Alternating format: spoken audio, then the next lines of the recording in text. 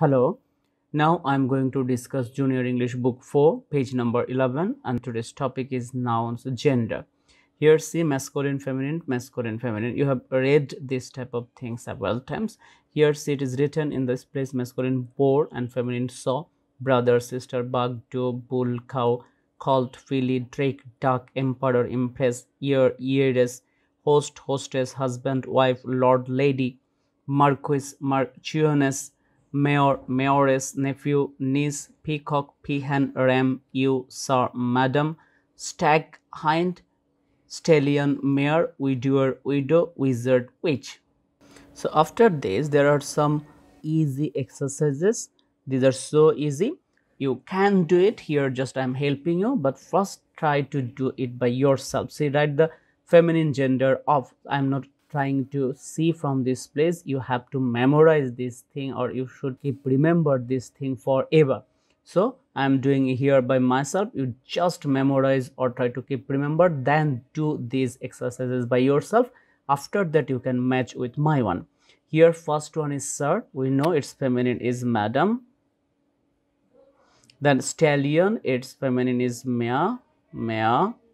Then lord, its feminine is lady. Then mayor, its feminine is mayoress. See, I'm writing here, mayoress. Peacock, its peahen. Then emperor, its feminine is empress. Marquis, we will write here marchioness. Then bull will be what? Cow. Then nephew will be niece, and 10 number ear, it will be heiress. See. Next one, write the masculine gender of. Here duck, its masculine is drake. Saw, its masculine is what? Do you know? This is boar, you can see from this place. Boar. Widow will be what? Widower. Witch, we know. Wizard. Then hind, we know its masculine is stag. Filly is colt. Niece, we know. Nephew. Ewe, its masculine is ram. Do, its masculine is buck. 10 number empress, its masculine is emperor. C number exercise, here it is written, in each sentence change the masculine noun to the feminine gender. You may need to change other words too. So let's do it. Here see, the emperor had 20 sons. Here we have to make masculine noun to the feminine. So here emperor and sons, we will change these two words because these are masculine. So let's change. Here we will write empress, and in this place we will write what? Daughters.